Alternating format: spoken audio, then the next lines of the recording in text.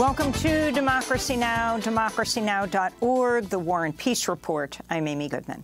In northern Mexico, more than 36 asylum seekers at an immigration detention center in the border city of Ciudad Juarez have died in a fire that broke out overnight at the facility near the Santa Fe International Bridge in El Paso, Texas.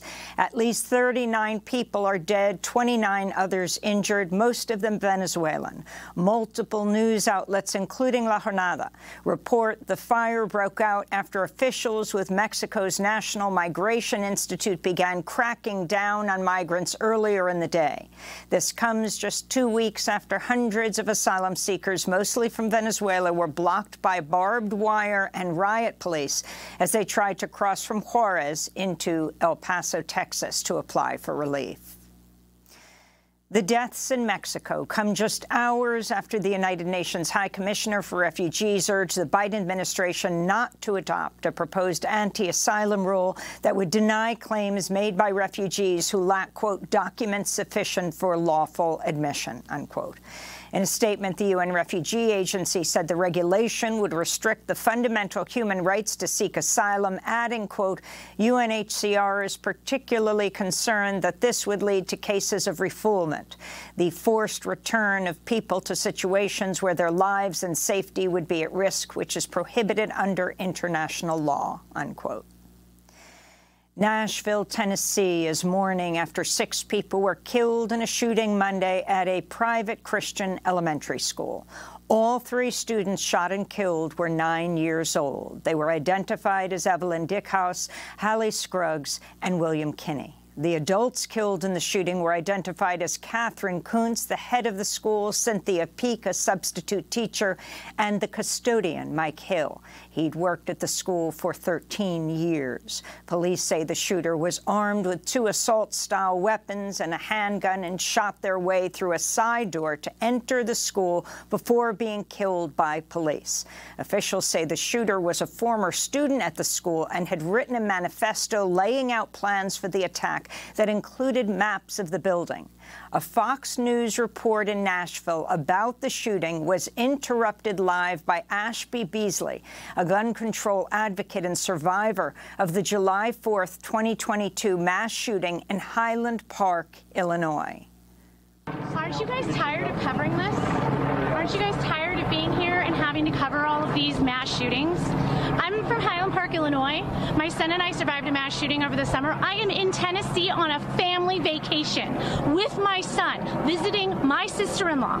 I have been lobbying in D.C. since we survived a mass shooting in July. I have met with over 130 lawmakers. How is this still happening? How are our children still dying, and why are we failing them? Gun violence is the #1 killer of children and teens. It has overtaken cars. At the White House, President Biden once again called on Congress to pass an assault weapons ban. Later in the broadcast, we'll go to Nashville, Tennessee for the latest.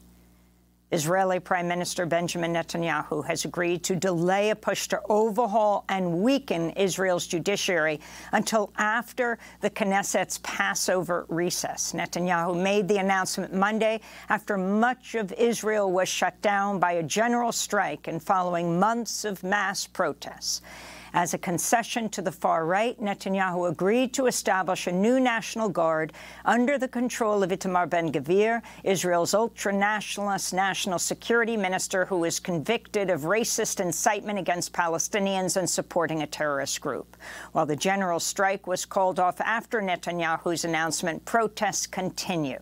On Monday night, Israeli police fired water cannons and stun grenades to disperse protesters in Tel Aviv. We'll have more on Israel and Palestine after headlines. North Korean leader Kim Jong-un has said he stands ready to use nuclear weapons anytime and anywhere. North Korean state television reported the comments as it broadcast pictures of Kim inspecting nuclear warheads as part of what the North calls a program to produce more nuclear material. On Monday, North Korea test-fired 2 tactical ballistic missiles into waters off the coast of Japan, the North Korea's 7th missile test this month. The launches came after the U.S. Navy and South Korea completed their biggest springtime war games in years, and as the nuclear-armed USS Nimitz aircraft carrier battle group arrived at the Busan Naval Base in South Korea. Meanwhile, the Financial Times reports North Korea is preparing to resume foreign diplomatic activity as Kim Jong-un gradually reopens North Korea after 3 years of isolation during the coronavirus pandemic.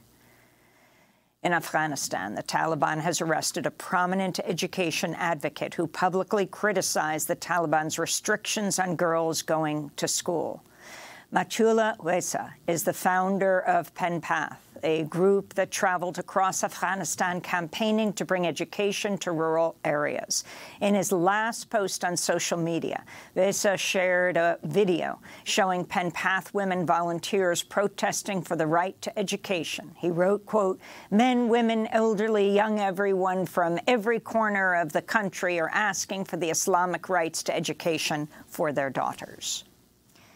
In France, hundreds of thousands of people have joined strikes and protests nationwide today in the latest demonstrations calling on President Emmanuel Macron to cancel a measure raising the age of retirement from 62 to 64. Unions have shut down airports, train stations, schools, garbage collection, oil refineries, and more. The strikes came as the head of France's largest labor union, Laurent Berger, called on Macron to put the deeply unpopular pension reform on hold. If the trade unions were received by the President of the Republic, something which we have been asking for almost a month now, and we were told you cannot talk about pensions, that would make no sense at all. It would be almost anachronistic. There are millions of people who are opposed to this pension reform and who are demonstrating. If we want to avoid clashes, and I want to avoid them, what the unions are proposing now is a gesture of appeasement to find a way out. It must be seized. In Florida, a dual Haitian-Chilean citizen has pleaded guilty to 3 charges related to the July 2021 assassination of former Haitian President Jovenel Moïse. Rodolphe Jarre signed a plea agreement with the U.S. Attorney's Office in southern Florida Friday, admitting he provided funds to purchase weapons while allowing at least 5 other suspects to stage their operation at a property he owned in Haiti. California residents are bracing for yet another atmospheric river, with forecasters predicting high winds and heavy rain and snow this week. This follows 11 similar storms over the winter that shattered daily rainfall records and flooded tens of thousands of acres of farmland in California's central San Joaquin Valley. Advocates for California farm workers have described the floods as catastrophic, leaving them with fewer job opportunities and fewer spaces to live. Eloy Ortiz of the Center for Farm Worker Families told a local ABC affiliate, quote, "All the donations from the public will not be able to resolve this situation. We need federal assistance," he said. Officials in Philadelphia are continuing to monitor water quality after as much as 12,000 gallons of acrylic latex polymer leaked from a chemical processing plant into a tributary of the Delaware River. Based on current testing, authorities say tap water will be safe to drink until at least 3:30 p.m. today. Environmental advocates have criticized how local officials have responded to the chemical spill. This is Maya Van Rossum, leader of the Delaware Riverkeeper Network. We think it is absolutely important that there is critical focus on ensuring that drinking water supplies are safe. But at the same time, we also want to make sure that our state and federal agencies are ensuring that the critical ecosystems of the Delaware River are also being monitored. Minnesota's largest electric utility has temporarily shut down the Monticello nuclear power plant after reporting radioactive tritium was released into the surrounding groundwater near the Mississippi River. It's the second such spill reported by Xcel Energy since November. Minnesota's Pollution Control Agency reports the plant's shutdown caused a massive die-off of fish due to a change in water temperature in the Mississippi. Police in Atlanta, Georgia, raided the Weelaunee Forest Monday in an attempt to clear protesters who've camped in the area for months as part of a campaign to block the construction of a massive police training facility known as Cop City. It would be the largest in the country.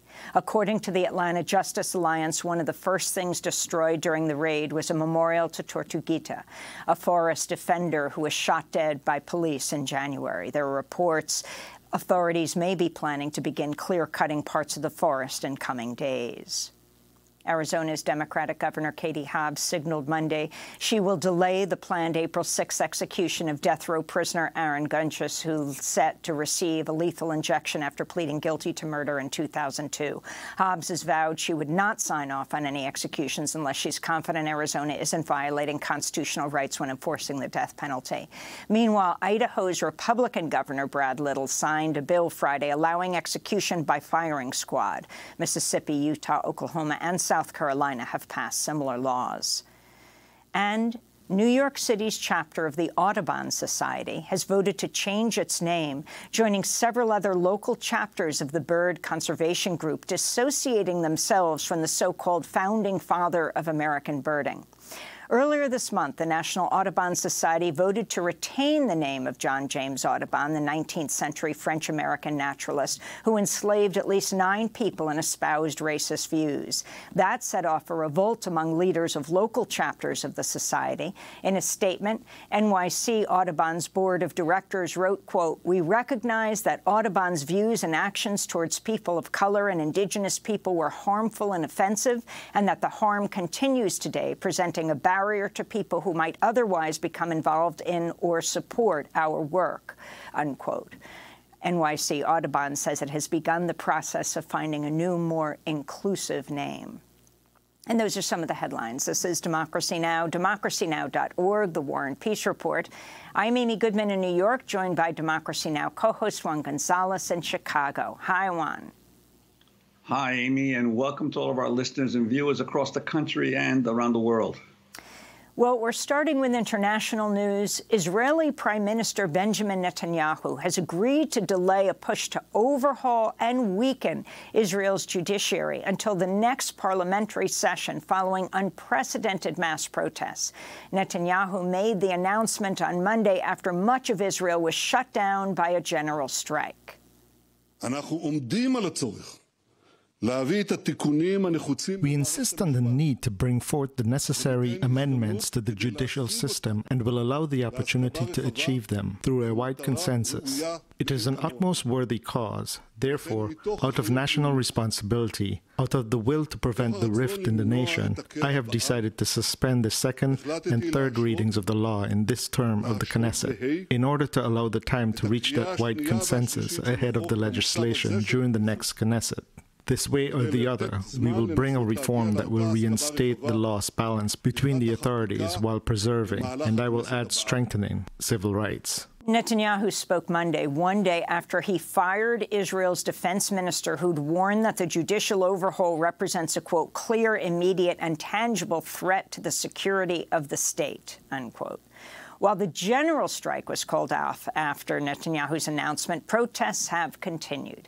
On Monday night, Israeli police fired water cannons and stun grenades to disperse protesters in Tel Aviv. In a concession to the far right, Netanyahu agreed to establish a new National Guard under the control of Itamar Ben-Gvir, Israel's ultra-nationalist national security minister, who was once convicted of racist incitement against Palestinians and supporting a terrorist group.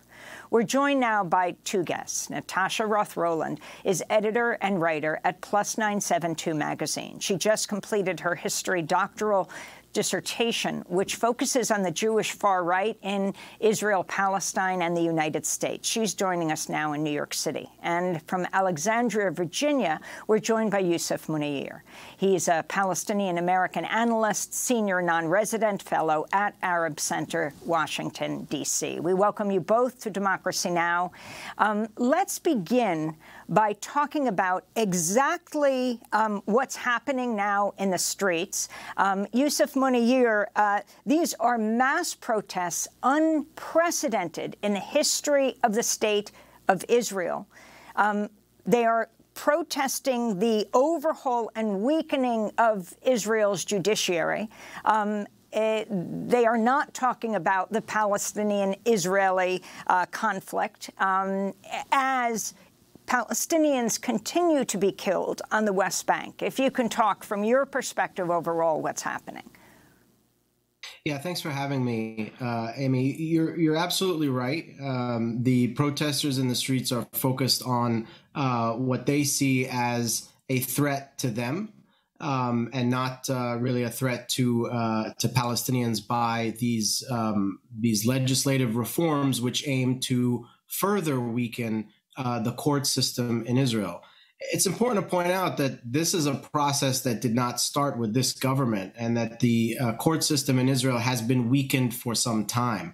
But with this government, a religious nationalist government, there are many Israelis who see the government's agenda as a major power grab that's attempting to reshape Israeli society in a way that will disadvantage them, which, you know, them being primarily non-religious nationalist Israelis and secular Israelis.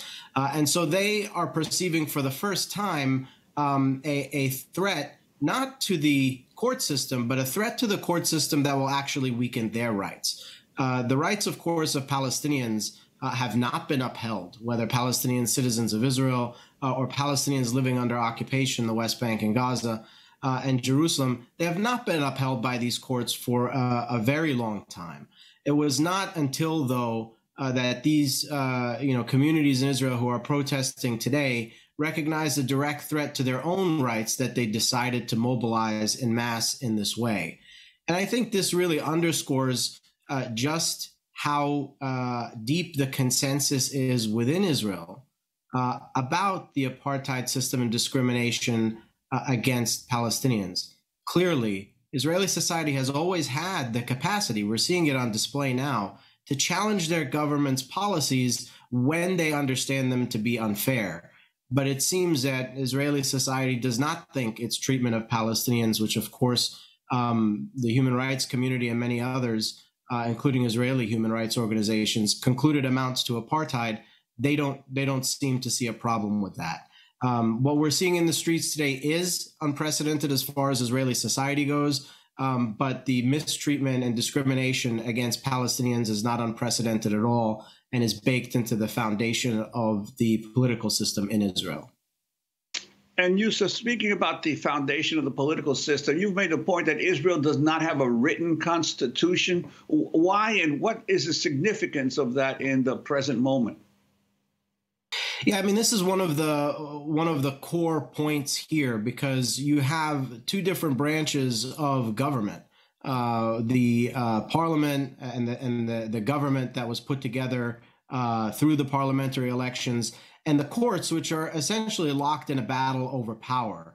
And the parliament and the government is demanding that it has the authority to essentially claim greater powers over the courts, be able to override court decisions with a simple majority.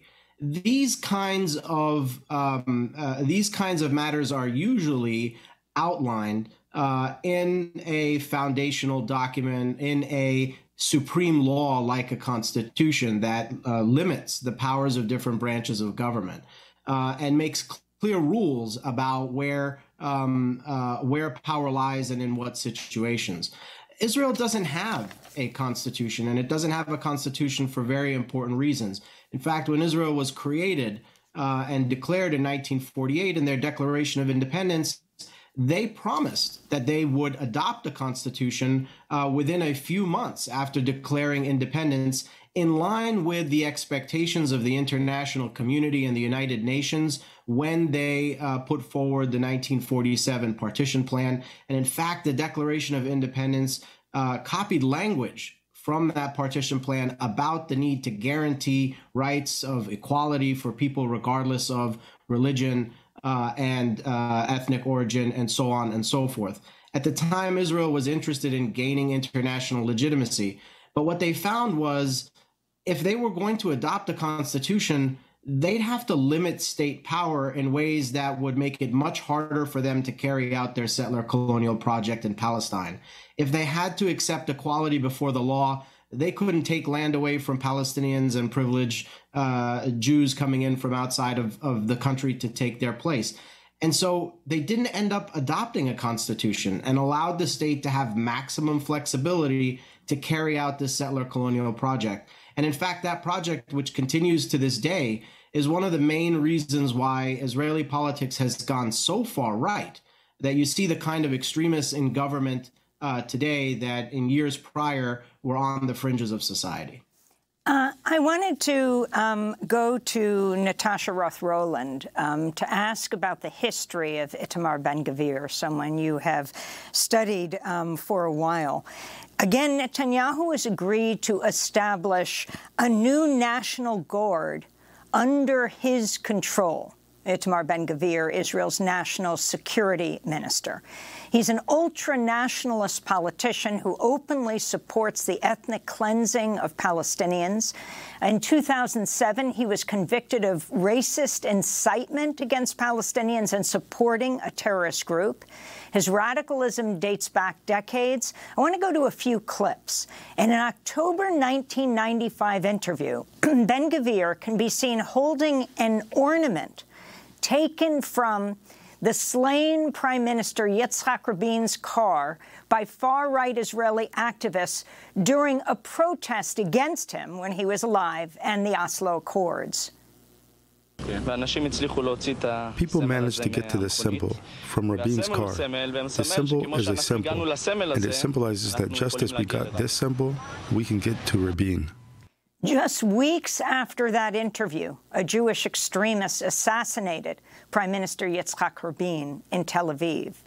For years, Ben-Gvir hung a picture in his home of Baruch Goldstein, the Israeli-American who killed 29 Palestinians at a mosque in Hebron in 1994. In 2011, Ben-Gvir told a reporter why he chose to put Goldstein's photograph on the wall of his home. He's a righteous man. He's a hero. This is a doctor who saved Jews throughout his life. In October, Itamar Ben-Gvir waved a gun and shouted during a confrontation in the Sheikh Jarrah neighborhood of Jerusalem, where settlers have attempted to violently evict Palestinian residents from their homes.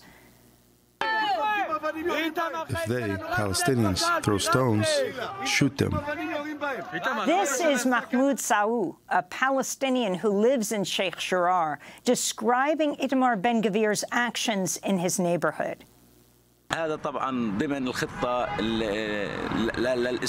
His field office is within the plan to take over Jerusalem, Sheikh Jarrah neighborhood, and the houses there.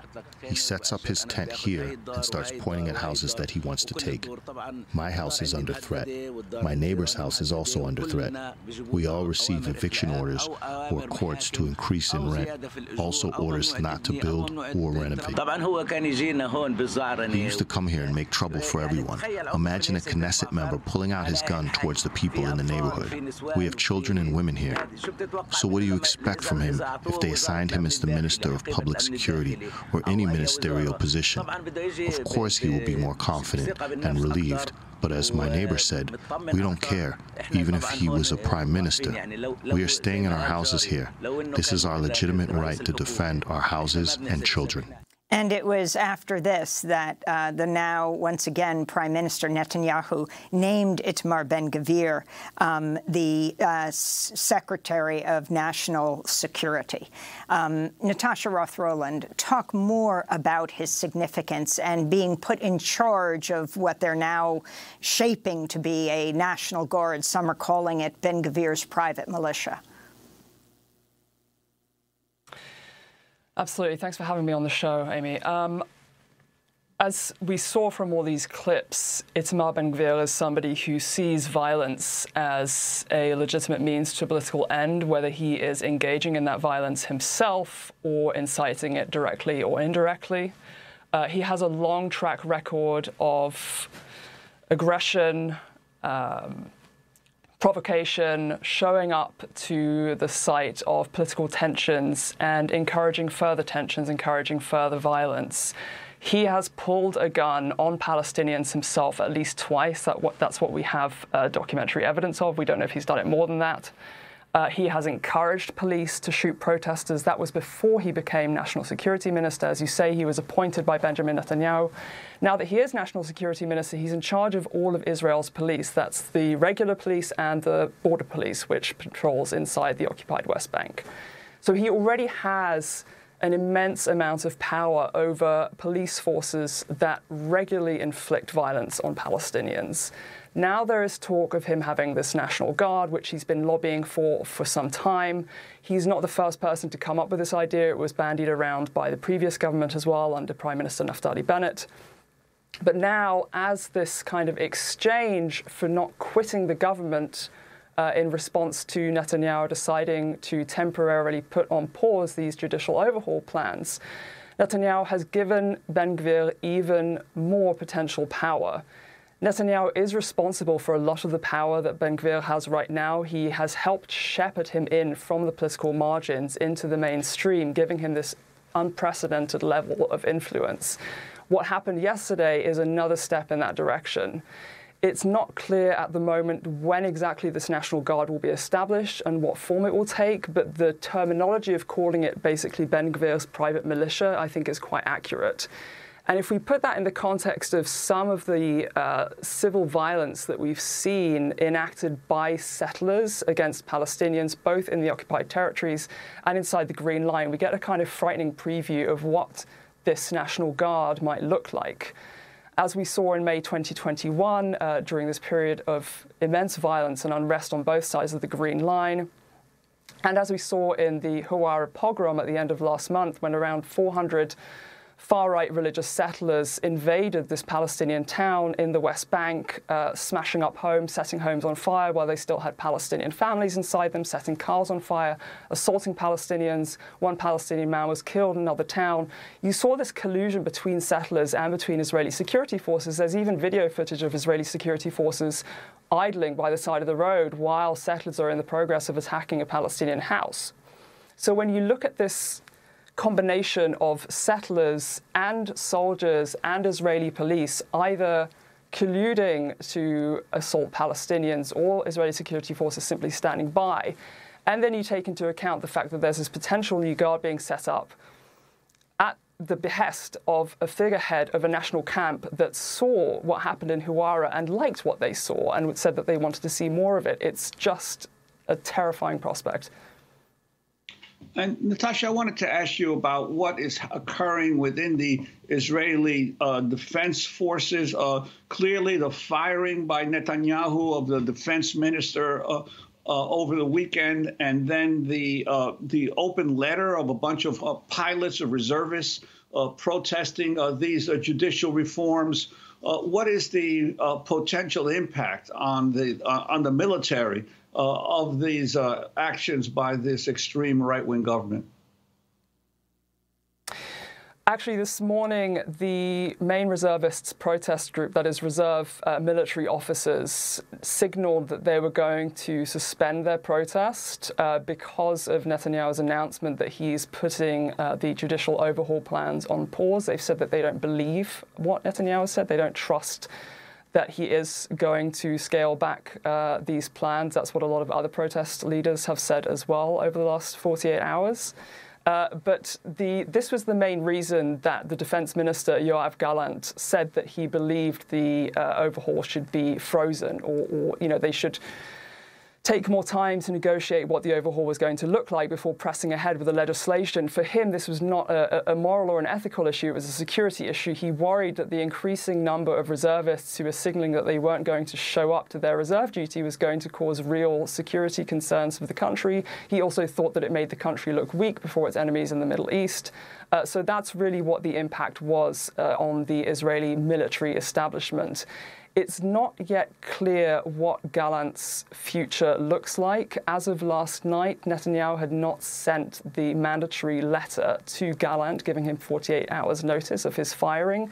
As of this morning, I hadn't heard that that letter has been sent. Maybe it has by now. But until that is in place. Gallant is essentially still in his position. So it remains to be seen what Gallant's future holds, and also whether the reservists do indeed go back on strike if the judicial overhaul plans press ahead in a few weeks' time. And finally, Yusuf, your response and how you're sensing Palestinians feel about Ben-Gvir being put in charge of this new National Guard, this new National Guard unit. Yeah, well, I think in response to everything that's going on, Palestinians feel very much excluded from the conversation and also don't want to be included in a conversation that ostracizes them, as the Israeli debate largely has. But Palestinians, even though Israel is going through tremendous unrest right now, are not just sitting back and enjoying the show. They are, in fact, in a position of extreme vulnerability right now, as they always have been, but in a heightened way, because these religious nationalists who have really, carried out scores of attacks against Palestinians in villages in the West Bank and elsewhere are increasingly being empowered right now. We talk about Ben-Gvir's militia. Ben-Gvir's militia has long existed in the West Bank and in these settlements that are routinely carrying out violence against Palestinians, often in tandem or with at least the protection of the Israeli military. We're talking now about a militia that is going to become increasingly formalized under the direction of a minister in the government, with the protection of a government that has a majority and with access to greater weapons and resources. Make no mistake about it, these people are looking to harm and eliminate the Palestinian people and are quite transparent about that in their rhetoric. They see this space as space that only belongs to Israeli Jews, and that Palestinians have no space there. That type of eliminationist and genocidal rhetoric is now going to have the backing of a government minister in ways that it didn't have before. So there's certainly greater concern now than I think ever before about the physical safety of Palestinians who are, as always, going to pay the heaviest price for what is taking place in Israel today. Well, Yusuf Munir, we want to thank you for being with us, Palestinian-American analyst, now senior non-resident fellow at Arab Center in Washington, D.C., and Natasha Roth-Roland, editor and writer at Plus 972 magazine. Next up, we go to Nashville, where a heavily armed former student attacked a private Christian school, killing 6 people, 3 of them 9-year-old kids. Stay with us.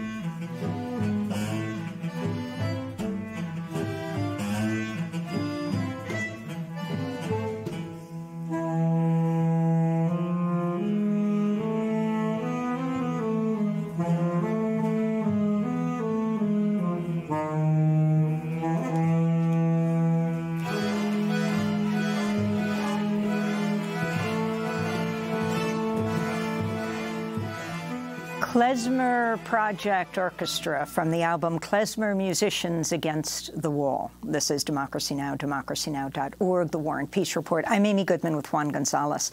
Nashville, Tennessee is mourning after 6 people were killed in a shooting Monday at a private Christian elementary school. All 3 students shot and killed were 9 years old. They were identified as Evelyn Dickhouse, Hallie Scruggs, and William Kinney. The adults killed in the mass shooting were identified as Catherine Kuntz, the head of the school, Cynthia Peak, a substitute teacher, and Mike Hill, a custodian who'd worked at the school for 13 years. Police say the shooter was armed with 2 assault-style weapons and a handgun and shot their way through a side door to enter the school before being killed by police. Officials say the shooter was a former student at the school and had written a manifesto laying out plans for the attack that included maps of the building. A live Fox News report in Nashville about the shooting was interrupted by Ashby Beasley, a gun control advocate and survivor of the July 4th, 2022 mass shooting in Highland Park, Illinois. Aren't you guys tired of covering this? Aren't you guys tired of being here and having to cover all of these mass shootings? I'm from Highland Park, Illinois. My son and I survived a mass shooting over the summer. I am in Tennessee on a family vacation with my son, visiting my sister-in-law. I have been lobbying in D.C. since we survived a mass shooting in July. I have met with over 130 lawmakers.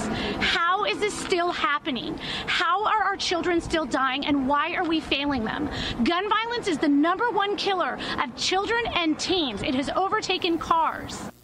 Monday's attack marked the 129th mass shooting in the United States this year alone, including 13 school shootings. At the White House, President Biden once again called on Congress to pass an assault weapons ban. For more, we go to Nashville, Tennessee, where we're joined by Holly McCall, editor-in-chief of the Tennessee Lookout. Holly, welcome to Democracy Now!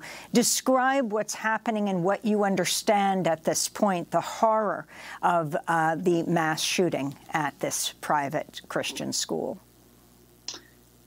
Well, America sees a lot of mass shootings, but I think to residents of the city where they occur, it doesn't matter what's happened in other cities. And Nashville is still in many ways a small enough city that people know each other. They have some connection to the school. And so there was just shock yesterday morning when the news started to come in very quickly that there was a large police presence in the Green Hills area of Nashville. It's an affluent area of town with several private schools. And, you know, details are still emerging. You did a very good job of encapsulating what we know right now. But yes, this was a former student. Why exactly they targeted this school? We know that they went there. We haven't seen the manifesto yet. And honestly, I think people here are still just in shock. And it's not even our first mass shooting. We had one less than 5 years ago at a Waffle House that, you know, was responsible for killing 5 people. And Holly, what do we know so far on how the mass shooter obtained the 2 assault rifles and handguns? And could you talk a little bit about the legislation that's been passed in Tennessee recently on guns? Yes. So according to the Metro Nashville Police Department, the shooter had 3 weapons with them at the time of the shooting, 2 semi-automatic rifles. They do appear to be obtained legally. They also had a handgun. And then at their home, police later found 2 sawed-off shotguns and another weapon. But, you know, it's just not difficult at all in Tennessee to get any type of weapon. Over the last 6 or 7 years, we've seen the legislature increasingly passing laws that even law enforcement officials and law enforcement organizations oppose. The Department of Safety and Homeland Security in Tennessee opposed a bill that is in the legislature right now to drop open carry to 18. It's been 21. In the House, the bill says that you can carry long guns at the age of 18. Technically, you could walk down the hall of the legislative building with a long gun. The Senate dropped that provision, but I don't know what's going to happen in the House. So that's one thing. We have lawmakers who said the Department of Homeland Security have no constitutional right to protest the bill, even though these law enforcement officers are the ones on the street dealing with this. Last year, the legislature, with the governor's full support, passed a permitless carry bill. You don't even need so much as a permit to get a weapon in Tennessee. You know, we've got handgun, we've got weapons companies that are moving to Tennessee. The governor went out of his way last year to sign the law, the permitless carry law, in a Beretta factory, in a Beretta office that's moved to Tennessee. And it's just, it's bizarre to me that there are so many lawmakers here who can only talk about the Second Amendment. I bet they couldn't even name what goes on in many of the other amendments, but this is the one they are focused on. Police have said the Nashville school shooter is named Audrey Hale and identified as transgender using male pronouns. Police said the motive for the attack, though, remains unclear. Just before the attack, Hale messaged a friend saying they would die by suicide, writing, quote, "One day this will make more sense. I've left behind more than enough evidence that something bad is about to happen." The person that they messaged called police immediately. Hale once attended the school, which was run by the Covenant Presbyterian Church. The New York Times reports the church is affiliated with the theologically conservative Presbyterian Church in America, whose 2020 report on gender and sexuality notes, quote, "the sinfulness of homosexual and transgender desire, as well as conduct," unquote. So this is Police Chief John Drake being questioned by NBC's Lester Holt Monday night. You've also said that Hale identified as trans. Do you believe there is a connection to that? We feel that she identifies as trans, but we're still in the initial investigation into all of that and if it actually played a role into this incident. This has set social media ablaze. The far-right conservative Congress member Marjorie Taylor Greene drew outrage when she tweeted in response to the shooting, quote, "How much hormones like testosterone and medications for mental illness was the transgender Nashville school shooter taking? Everyone can stop blaming guns now," Marjorie Taylor Greene said.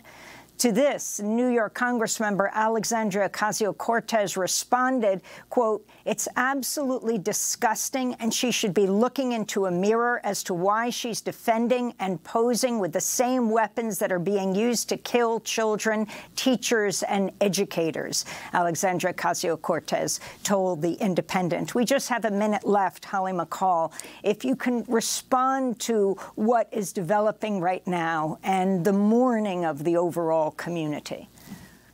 You know, we're trying to figure out what our next steps are. I will comment on your last remark. It is absurd to imply that this person committed these shootings because they were potentially transgender. That was first reported, by the way, on social media by a right-wing poster. It does seem to be that this person did identify as male, but law enforcement sources who have read the manifesto says that does not appear to play a role in the motive. Well, Holly McCall, we want to thank you very much for being with us, Editor-in-Chief of the Tennessee Lookout, speaking to us from Nashville. Next up, we continue our remembrance of the human rights advocate and attorney Randall Robinson, who died this weekend at the age of 81. Stay with us. This is Democracy Now!, democracynow.org, The War and Peace Report. I'm Amy Goodman with Juan Gonzalez. We end today's show continuing our look at the life and legacy of the human rights leader Randall Robinson. He died Friday at the age of 81 in St. Kitts, where he's lived since 2001. Randall Robinson was the founder of TransAfrica, played a key role in the launching of the Free South Africa movement, arrested many times at the South African embassy, and pushed successfully for the imposition of U.S. sanctions against apartheid South Africa. Randall Robinson also spoke out for years against U.S. policy in Haiti. In 2004, he helped expose the U.S. role in the coup that ousted Haitian President Jean-Bertrand Aristide, who was flown against his will to the Central African Republic. 2 weeks after the coup, Aristide defied the United States and flew back to the Caribbean, flying into Jamaica.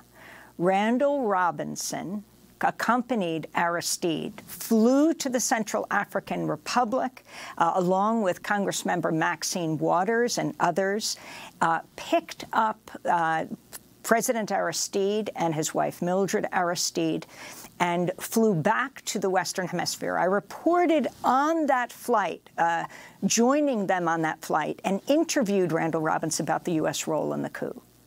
Condoleezza Rice, Colin Powell, and Donald Rumsfeld should be ashamed of themselves. President Aristide is the democratically elected president, the last time by 92% majority of Haiti, and he has come home to the Caribbean, where he belongs. He is the president, democratically elected, of the democracy that they overthrew.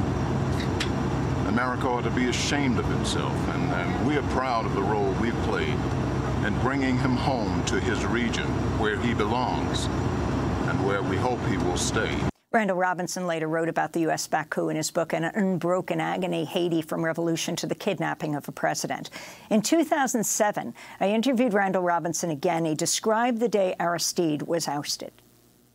Later that morning, about 30 American Special Forces troops in full combat gear and 12 or 13 white Chevy Suburbans of the American Embassy surrounded the Aristide home, took positions on the wall around the home, and you could see the red tracer pattern crisscrossing, cross-hatching in the yard of the home. And into the yard came one Chevy Suburban with one of the Special Forces people fully armed, who was attending Luis Moreno of the American Embassy, who walked into the house and told the president, "I was here when you came back in '94, and I'm here tonight to tell you it's time for you to leave." They removed the president, Moreno, and the American Special Forces from his home, took them to the airport. The president, Mrs. Aristide, and Franz Gabriel took them from their home, boarded them on this large, wide-bodied aircraft with no markings, no tail number, only the sort of large flag, American flag, on the vertical tail assembly, and flew off, making their first refueling stop in the Eastern Caribbean in Antigua. Our guest for the hour, Randall Robinson, just up from St. Kitts, where he has been living for the last 6 years. He's just published a new book called An Unbroken Agony, Haiti from Revolution to the Kidnapping of a President. Let's talk history for a minute, something the U.S. press doesn't give us very much of. To understand the U.S. role today in Haiti, can you go back in time to how Haiti was founded in 1804? Well, Haiti was the largest piece of France's global empire. It was its great profit center, that slave colony with 465,000 enslaved Africans working there, many of whom had been soldiers in African armies before they were brought to Haiti. And in August of 1789, or 1791 rather, 40,000 of those slaves revolted and started a war that lasted 12.5 years under the leadership of an ex-slave named, and a military genius named Toussaint Louverture and Jean-Jacques Dessalines. And this army of ex-slaves defeated two French armies. First, the French army before the completion of their revolution, and then another army dispatched by Napoleon under the leadership of his brother-in-law, and then the armies of England and Spain. 150,000 blacks died in that 12.5-year war, and in January of 1804, rather, they declared Haiti the first free republic in the Americas, because the United States was then a country that held slaves. During the Revolution, Thomas Jefferson said he would like to reduce Toussaint to starvation.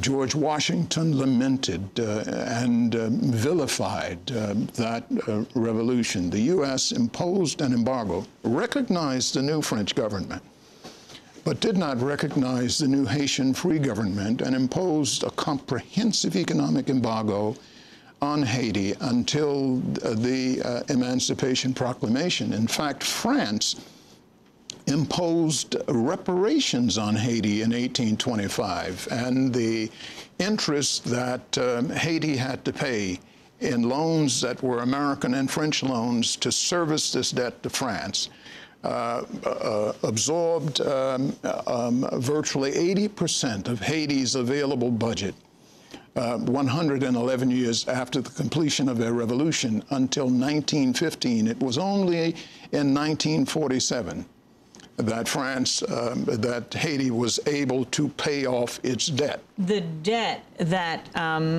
that was incurred as a result of France not having access to the enslaved people of Haiti. The Haitians had to pay France for no longer having the privilege of owning Haitian slaves. That revolution provoked the end of slavery in the Americas. And so that's why it is so important that all African people, people generally in the Americas, because Haiti funded and fought in South American revolutions. That's why Haiti is so honored in places like Venezuela by people like Simon Bolivar.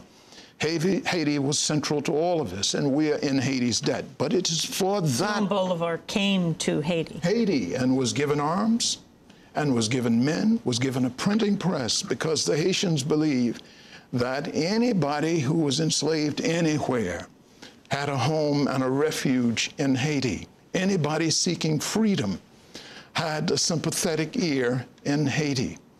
But because of that, the United States and France and the other Western governments, even the Vatican, made them pay for so terribly long. It's as if the anger of it never abated. I mean, you can hear Frederick Douglass talking about it in the late 1800s, about this thing in the American crawl. The U.S. government didn't recognize Haiti for decades. The Congress, going back to Thomas Jefferson, afraid that the slave uprising would inspire U.S. slaves. Would inspire U.S. slaves to revolt against him in Virginia and George Washington, and on and on and on. And so they opposed everything that was being done in Haiti to win their freedom. The U.S. government invaded Haiti in 1915 under Wilson. Woodrow Wilson invaded Haiti in 1915, and when a Haitian, Peralty, Charlemagne Peralty, organized the Caicos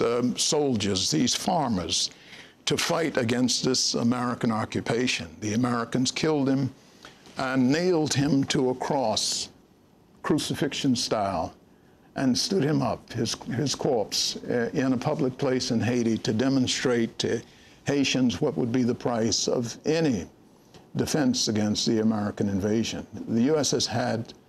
has played a terrible role So in Haiti. Even as the U.S. and France were at loggerheads after the U.S. invasion of Iraq, because France opposed the invasion, that was 2003. In 2004, they were working together. Working very much together. Forcing out Aristide and bringing him to the Central African Republic. As a matter of fact, in 2003, late 2003, Aristide organized a reparations conference, and the result of which was a request to France that it repair Haiti by repaying Haiti the $21 billion in current money that Haiti had paid in reparations unjustly to France. Dominique de Villepin responded by sending his sister, the Foreign Minister of France. The Foreign Minister of France, sending his sister to Haiti to tell Aristide that it was time for him to leave. And that's how we have the Western world, France, and particularly the United States, have meddled in Haitian affairs. After the abduction of the president, Bush spoke with Chirac on the phone, congratulating each other about how smoothly the abduction of the president had been carried off by both countries. Randall, you talked about how when President Aristide was president, before he was forced out, he was supposed to be getting hundreds of millions of dollars from the Inter-American Development Bank, I think it was, for health issues. The loan had been fully approved. It was for $146 million. It was for health issues, for literacy, for things associated with social programs, roads, and some infrastructure projects. The United States blocked that loan. And so, on the one hand, it starved the economy of Haiti. On the other hand, it trained the opposition. On another hand, it armed the paramilitaries. And in the last analysis, American forces invaded and abducted the president. The U.S. role, how well known is it in Haiti by Haitians? Well, I think it's very well known in Haiti by Haitians. If it were so well known by Americans, our democracy would work better. The problem is with our democracy. It wasn't ever with theirs. The problem is what our undemocratic, or the behavior of undemocratic behavior of our government means for struggling democracies across the world. That we feel that we, by divine right, can go in and overthrow governments willy-nilly when they are living under leadership of their own clear choice. It's a shameful chapter for Americans, and particularly for this administration. Human rights advocate and attorney Randall Robinson, speaking in 2007. He died Friday at the age of 81 in St. Kitts.